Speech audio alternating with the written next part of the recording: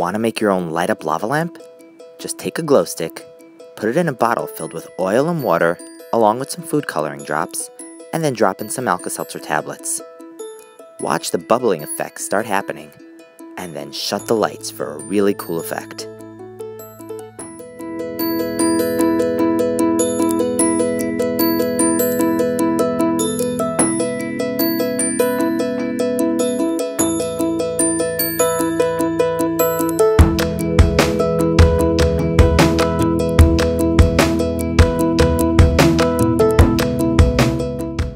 Making your own homemade lava lamp is simple.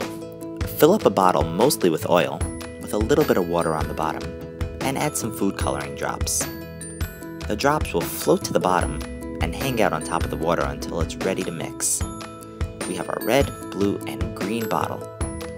Watch as the green breaks through and colors the water. And now let's see it happening to the red. The food coloring will not color the oil, it'll only color the water.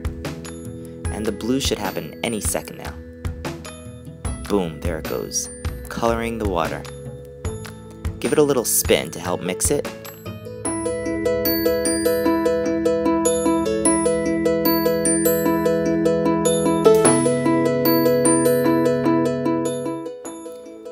And now your bottles are ready to go for the final step. Take the Alka-Seltzer tablets, break them in half, then take 2 or 3 pieces and drop them into each bottle.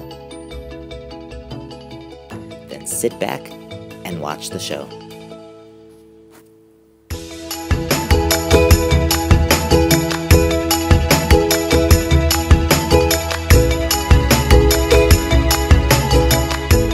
If you tighten the cap right after you put the Alka-Seltzer in, look what happens when you loosen the cap even before you put any more Alka-Seltzer in. It starts bubbling like crazy. And what's cool about it, once it stops fizzing, just drop another Alka-Seltzer tablet in to watch the effect start all over again.